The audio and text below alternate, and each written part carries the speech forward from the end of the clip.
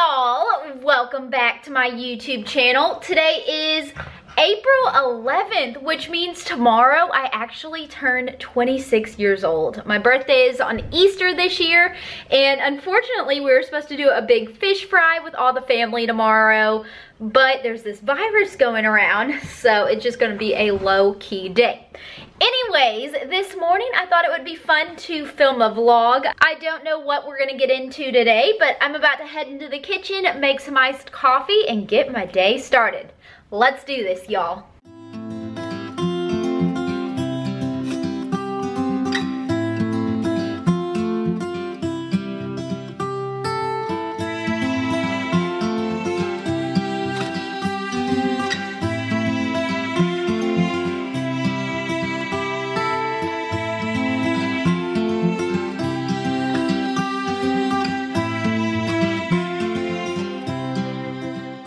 For breakfast this morning, Cody and I are trying something new that we have never tried before. This is like a viral recipe that's going around on TikTok, so we had to give it a try. Basically what you need is some bread slices, some eggs, some lunch meat, some cheese, and a little bit of butter. I'm gonna come over here and attempt to figure out how to turn on this gas stove. I still cannot figure this out. Why is this not turning? Oh, crap. Come on. Light, baby, light. Light, baby, light. Oh, dang it, y'all. I'm not good at this. There we go. I am still trying to figure out this gas stove. So we're going to let that heat up for just a minute. All right, we're going to give this viral breakfast sandwich a try. So I'm adding maybe a tablespoon or so of butter into the bottom of my skillet, making sure I get butter all over it so the egg does not stick. Up next, I have 3 eggs that I scrambled, and I'm gonna pour those into the bottom of the skillet. Up next, I am going to take 2 slices of bread, and what you're gonna do is dip it, and then flip it, and then do the same on the other side. And now, you're just gonna kind of leave it here and cook it until the egg is set. My egg is pretty much set. Now I'm gonna take this giant spatula, slip it under both pieces of bread, and we're gonna attempt to flip this. Oh, that worked better than I thought it would. Score.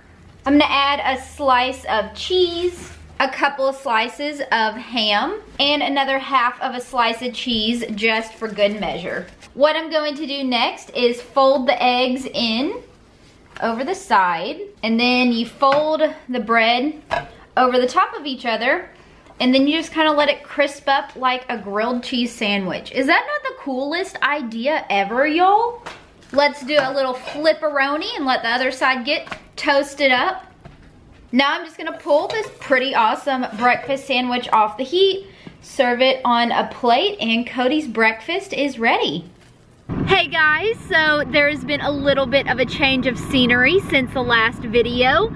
We have been waiting for a day to come out on the water and try and run our boat. We've been having some more engine issues, but we're trying to get all of the gas run out so we can get fresh, new, clean gas in our tank. So we figured while we had a couple of hours without rain today, we would load up on the boat and come out here, do a little bit of riding around, and hopefully get some of that fuel drained out. So let's do some boating.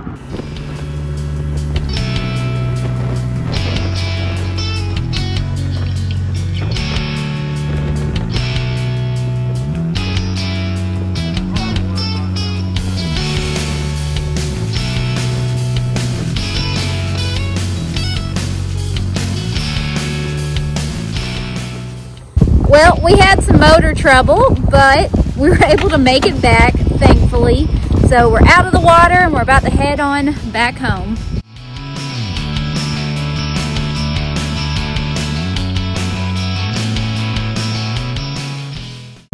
Well, we are out of the water. We had a good couple of hours on the boat. We did a little bit of fishing, did not do any catching.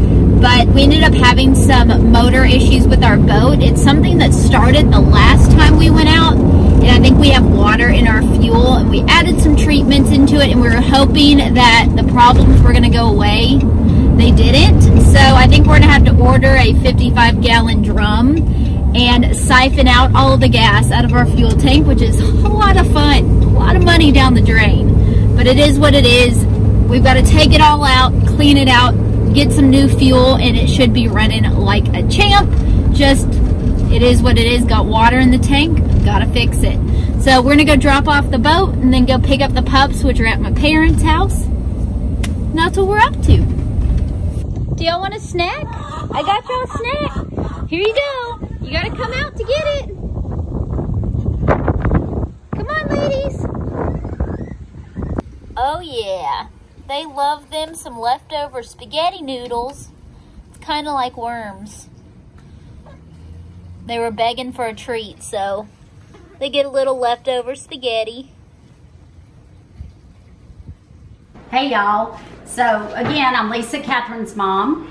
And just to let y'all know, yesterday I was reading an article, and the article said the #1 recipe that's been Googled during this stay-at-home time while we're flattening the pandemic curve has been banana bread.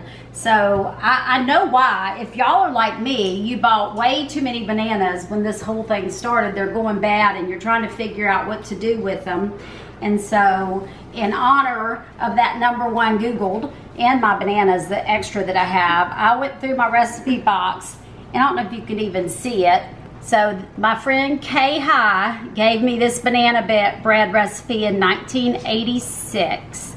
So I'm gonna make this recipe. It actually is one of my favorites. I've made a couple of different kinds through the years, but I'm making Kay's 1986 recipe, and I've loved it ever since she gave it to me.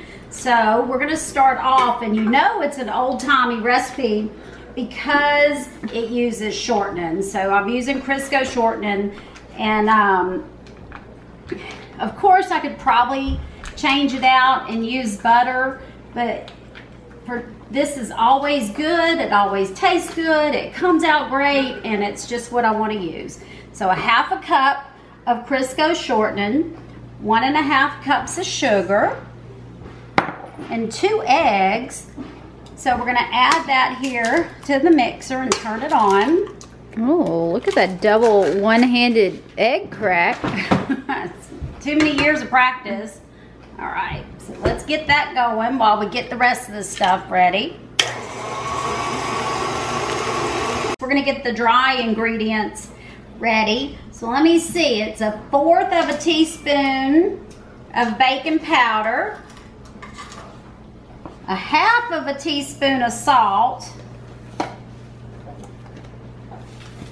and 3/4 of a teaspoon of baking soda. So there's 1/4 and 1/2. Kind of limit my spoons there that I have to wash. So, you know, with your dry ingredients, you want to kind of stir them all together to get them ready to add to your wet ingredients there. Yeah, it's in 2 cups of flour. Oh, yeah. 2 cups of flour. Thanks, Catherine, for reminding me. So, we got all that we're going to put together. And I've got 1/2 cup of buttermilk. And y'all, I didn't have any buttermilk, so I made my own. Do y'all know how to make your own buttermilk? It's lemon juice mixed with milk. It kind of curdles the milk, and it's a good substitute for buttermilk if you don't have any. So I'm gonna cream my wet ingredients a little more. I'm gonna start adding my dry.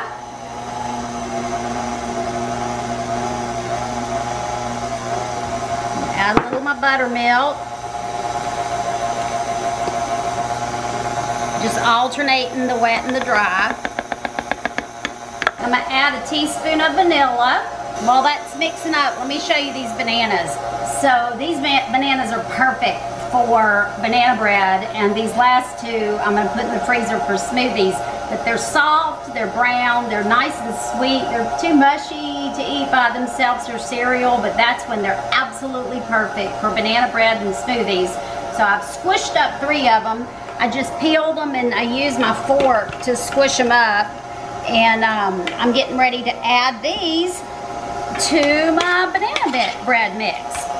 So the recipe says 1 cup of mashed bananas, which basically that's about 3 bananas or so, depending on the size of your banana.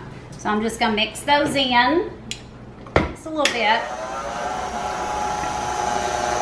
I got the batter off, got my bowl.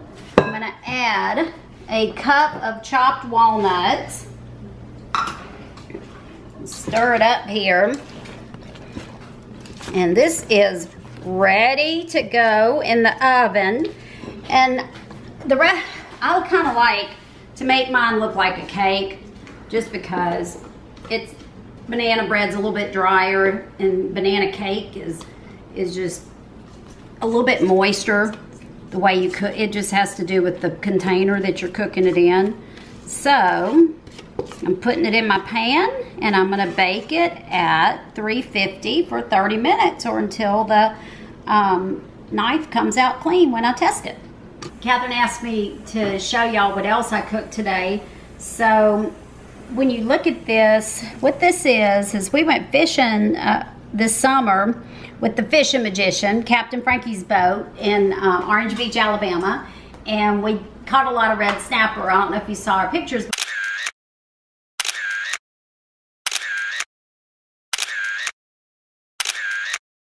But we also caught some mackerel, and mackerel's a kind of a darker meat fish, and I'm not real fond of it for frying it or baking it, but this is the way I cook it. So it's like a tuna fish. If you love tuna salad, you will love this. It's taking a cheaper dark meat fish, poaching it in some salt water.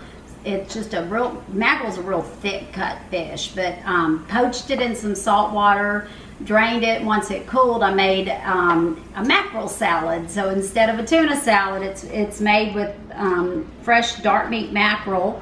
So it looks like a tuna. I don't know what you put in yours, but so you make it just like a tuna salad. So it's got boiled eggs and celery. I have purple onions. I squeezed a whole lemon in it because it's fresh fish. See the big chunks of fish in there? So there was I squeezed a whole lemon and pickle relish and mayonnaise. So that's my recipe for tuna salad, but it's really great when you make it with fresh caught mackerel. Y'all, I am so excited. Look at my little bell peppers that are growing on our bell pepper plant. There's like 5 or 6 of them. Look at that, we're growing veggies. Then over here, this tomato plant has so many tomatoes on it. I don't even eat tomatoes. Oh look, there's a ripe one in there. Oh my gosh, we have our first tomato. Oh, how cool. Barney, I'm talking about the veggies, not you. But look, there is tomatoes all over this darn plant. It has exploded. So I took the banana bread out of the oven, and I'm sure y'all know how to do the knife trick to make sure the cake is done, where you take a knife, you stick it in it, and oops, look at that. It did not come out clean, so I'm gonna stick it back in and cook it for about 5 more minutes. Mom's banana bread is done, and it looks like some people have already dug into it, and I've got to give it a try. It's been so long since I've had a bite of this. Got my little slice of banana bread, and let's give this a try. Oh my god, that is so good. So good. Me and Mom decided that we're gonna make a little charcuterie slash snacking board with just some of the random things we have in our fridge that we want to start munching on. So we have this jalapeno peach cheese ball mix. We've got a couple of different types of dried meats, some salami, some prosciutto. We have different cheeses, some Gouda, Asiago. Guess Mom just popped in with some berries. Ooh, those berries look really good. She has some olives, which I don't like olives, but she does. Olives and my little tiny little pickles that I like. Oh, cool. So I guess we're about to throw together a little snacking board. And I'm really excited because this is probably my favorite thing ever. Check out this beautiful charcuterie tray that me and Mom put together. We got all kinds of meats and cheeses and fruits and veggies. And this is an olive loaf with some brie in the middle. Does this not look fabulous? Oh my gosh.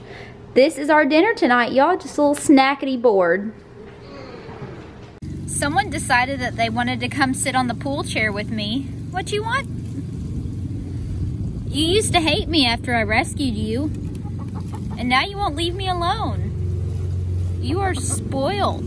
Rotten. Rotten. Look at her, you're just chilling right next to me.